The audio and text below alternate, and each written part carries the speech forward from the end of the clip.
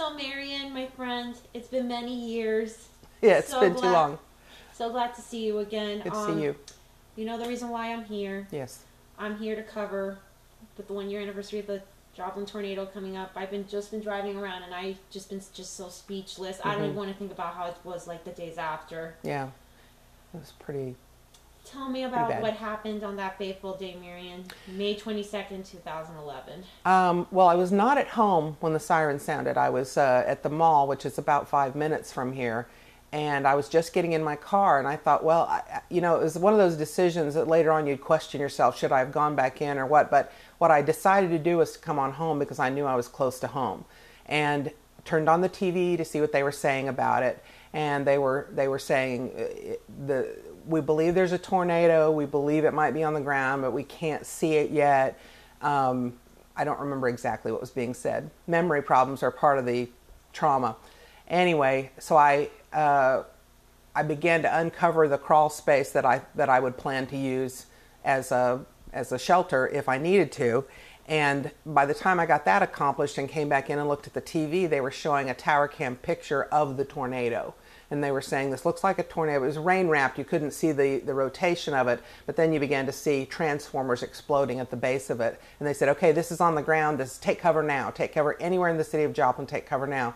And I couldn't tell which way the tower cam was pointed. So I couldn't tell, are they looking at Schifferdecker? Are they looking west? Are they looking east? Because if they were looking east, it could be right on top of me. And so I hurried to get myself into that crawl space and cover up. And I had always heard that a tornado sounded like a freight train. And I grew up near a train track, so I know what a freight train sounds like. I have memories of 20 years of that. And I began to hear the sound of a freight train, and I thought, oh my God, it's actually going to hit me. And the sound got louder and louder, and then it became more like jet engines and more like an explosion. And so I was hunkered down in the little crawl space hole, and finally the windows started breaking out right over my head. And I just compacted myself into a ball as much as I could, but then I began to feel the air being sucked out of the crawl space around me, and I thought, oh my gosh, this is how I'm going to die. I'm going to be sucked out of this crawl space, because that does happen to people. You know, you get into something that you think can protect you, and the pressure sucks you out. It's indescribable, the amount of the force behind that wind and anyway. So the rotation when it hit my house came directly from the north to south, which I was in the north end. I could hear the windows breaking. I could hear debris crashing in over my head, around me, and I just kept thinking, this is how I'm going to die. This is how I'm going to die. This is it. And so I have no notion of how long it took for it to pass over me. It felt like forever. It might have been a minute or 2 or 5. And when it was over, I waited for a long time, because you hear other stories of the back end of it passing over and people coming out too soon. And so I waited until it sounded like it was far past me when I started trying to emerge. And there was debris on top of me and on top of the cover of the crawl space. And so it took me a few minutes to extricate myself. And when I thought the house was gone, because I could feel rain coming down on me while I was in the crawl space. It's actually an access hole that takes you into the crawl space. But it turned out that the roof had separated from that area of the back porch, and so that's where the rain was coming down. But I thought, prepare yourself for the fact that the house is gone. If the house is gone and you're alive, that's a good deal. I kept telling myself, if you're alive, it doesn't matter if the house is gone. So I was prepared for that. I was surprised to see most of the house still standing when I got out of the hole. And then I started picking my way through the house, and there was about from a foot to 2 feet of debris in the whole length of the house. A lot of fiberglass insulation. I assumed that it came from other people's houses and maybe mine, but it was just thick, and I was covered in it. I was just filthy with mud and fiberglass and all kinds of dirt, and the debris that rained in. There was nothing that wasn't in it, and I would later find dog toys and kitchen things that didn't belong to me. There's no telling how far away some of this stuff came from. The front windows were pushed out as one big unit and smashed into the outer porch windows, And so I was lucky that I could get the front door open and the outer door open and go outside, and I heard screaming. So I don't know if someone nearby was killed or finding someone, you know.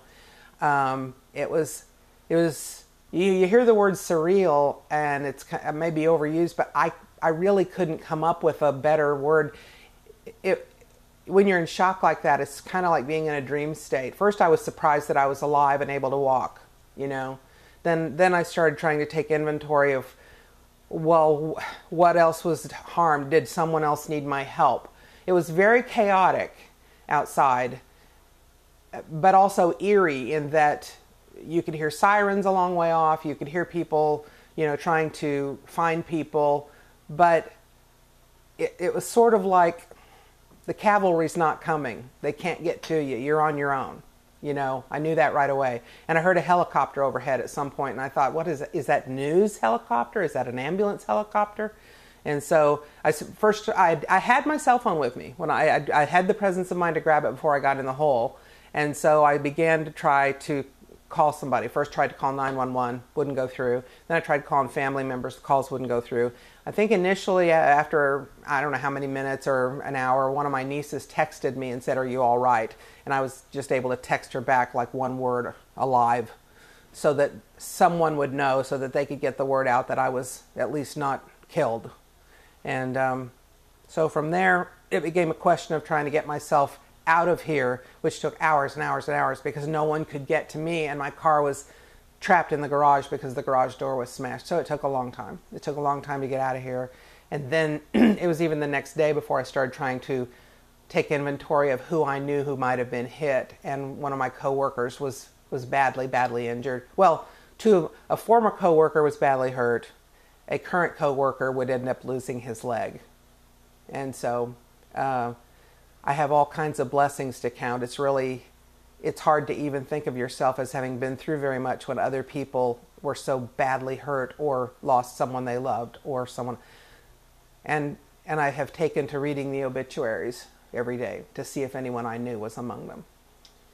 I know, I remember when the first reports started coming out, people were worried the death toll was going to be in hundreds, thousands. And it turns out the final death toll from this tornado was 161. It could have been worse, but I'm told by our weather staff that was on duty that day. Actually, we were called in to have a meeting with guys from the National Weather offices. They wanted to know, first of all, for our weather people's standpoint, did you have enough warning? Did you feel you had the information to get out? Is there such a thing as too much warning? Do people become complacent? But they were also asking us about our individual experiences, those of us who were in it. And, of course, now I just forgot what you said, but you reminded me of something. What were you talking about just then? The 161. The deaths. The deaths.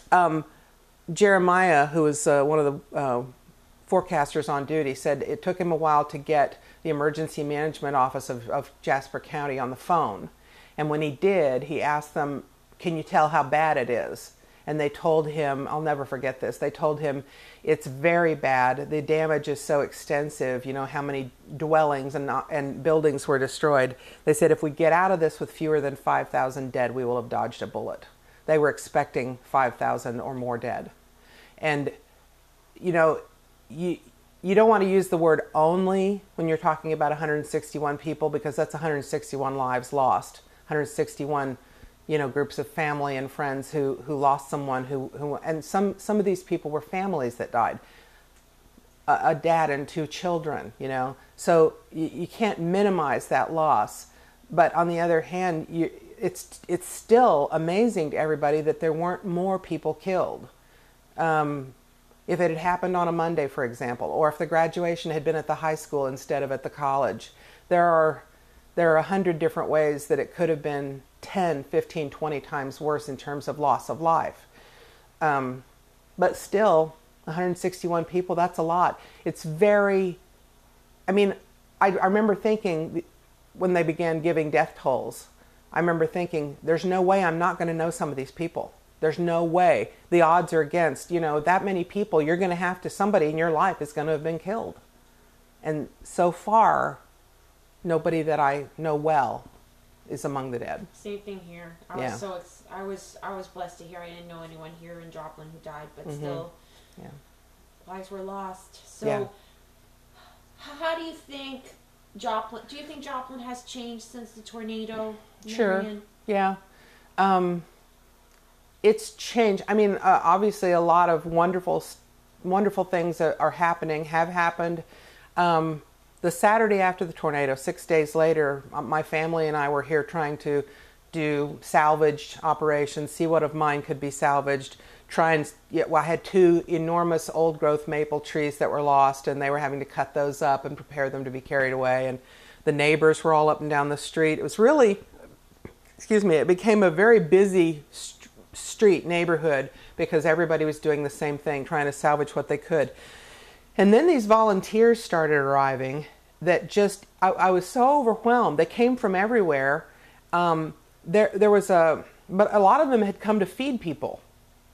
We had just packed up bottles of water and sandwiches so that we would, have something to keep us sustained. People were coming up and down the street with truckloads of food from Subway and Long John Silver's and handing it out. And there was, at one point, my niece came in the house and said, "Come out here, they've got barbecue for us to eat." And this couple who ran a barbecue restaurant in Kansas City had brought their catering equipment in the back of their pickup truck and were serving hot meals, whole meals. I mean, barbecue sandwiches with mashed potatoes and corn and beans. They were just ladling these up in styrofoam containers and handing them out. I started to cry. I said, "You didn't just bring sandwiches, you brought corn and potatoes. That's comfort food." They said, "That's why we brought it." They said, "This is what we do. We know how to do this." And they had all this hot equipment in the back of their pickup truck so they could feed people. I'm getting chills thinking about it. Oh my God. It was remarkable to see what people are capable of. So Joplin has changed. A lot of it is, we've been humbled by how willing people are to do what they can do, whatever they can do. A church group from Oklahoma was passing through, walked into my yard and asked who the homeowner was. I said, "Me." And they said, "Can we give you some money?" And I was like, I don't know how to feel about that. I have insurance. I don't know if maybe you can find someone you can help more. And they said, "We want to help you." And they gave me some money. So the downside is that, and I'm very happy my home was repairable. My only 3 houses on my block were repairable. The rest of them were bulldozed. All these homes across the street are new. All the homes on, other side, 2 houses down from there on, the rest are all new houses. And it's wonderful. And I'm glad my house was repairable because I love this house. But it's sort of a double-edged sword. It's sort of like sometimes coming home at night is like returning to the scene of the crime. This is where I was attacked. This is where I was brutalized. I like my house. I love my house. But the repaired version is not the same as the old version. In some ways it's better. We did some new floors, because they had to be replaced. But it's not... I have to drive through the tornado zone to leave my house and to come home.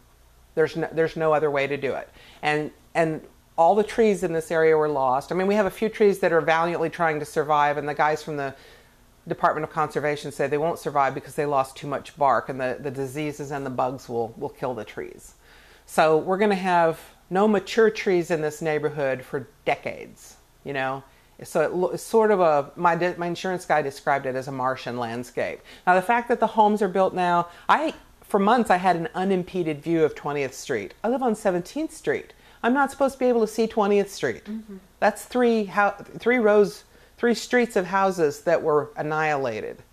So now that there are houses across the street, that's better. The neighbors have put in lovely lawns. That's better. My view is improved dramatically. But I still have this, sometimes it's just really depressing, to look around me and see no trees. And there are many efforts going on to replant trees. We will have them again. You can't not be reminded of it when you look out and see no trees. You think you think Joplin in this last year, you think Joplin, as the rebuilding process and the healing process begins, you think Joplin will come back stronger than ever, Marian? I do because Well, for a variety of reasons, but not the least of which is that they decided, I mean, the powers that be, the city leaders and the school leaders and people who have a lot to invest, decided, let's take a moment here and not just be in so much haste to rebuild that we just put everything back the way it was. We didn't ask for this opportunity, but we have it to make some things better. So the high school, you know, the insurance wouldn't let them rebuild where it was because it was in the floodplain. So they're having to move it up on the property a little bit, but it'll be better than it was before. The infrastructure of town, you know, they're going to be putting street lights in different places. They're going to be improving on the types of infrastructure that we have. So some of it, while it's taking longer to recover than some of us might, like 17th Street doesn't have lights on it yet, but I have a yard light, you know. So, but we are told they want to get it right. They don't want to just do it quickly. They want it done right so that for decades and, you know, years to come, it'll be better than it was, not just the same. So that mentality, I think, is helping in a lot of ways. The city leaders put together, I'm not sure the right name for it, but there are committees and groups dedicated to taking input from everyone who lives here. And they would set up displays where you could go put a sticky note on the parts that you thought were most important. Do you think the parks, the sidewalks, the lighting, you know, where do you think the money should be spent when it comes in? And so I think it's, you know, it's going to take a few years. It's not going to happen overnight, but it will come back stronger. And, you know, there was actually a campaign where you'd see signs and commercials that say, stay here, you know, rebuild here. And I think they were afraid a lot of people would relocate. I mean, a lot of people have had to move outside the city limits just because there's not enough housing to go around. So people have moved to Carthage, Webb City, Carl Junction, wherever there's housing available. But I think they were worried that the housing in Joplin, you know, when it's rebuilt, I don't know. I'm not worried about that at all. People want to live here. And I'm not familiar with that many people who have willingly relocated, you know, who don't plan to move back when they have a place to live. Anything else you want to add, Marian? Thank you. Thank you to the people who came here and took care of me, who didn't know me, who wanted to help. I know some of them were from all the way across the country. Some of them were just from other parts of Missouri, who just showed up, just got in their own cars and showed up on their own, not knowing where they were going to sleep or where they were going to eat, but they just showed up and said, you know, give us something to do. It meant everything.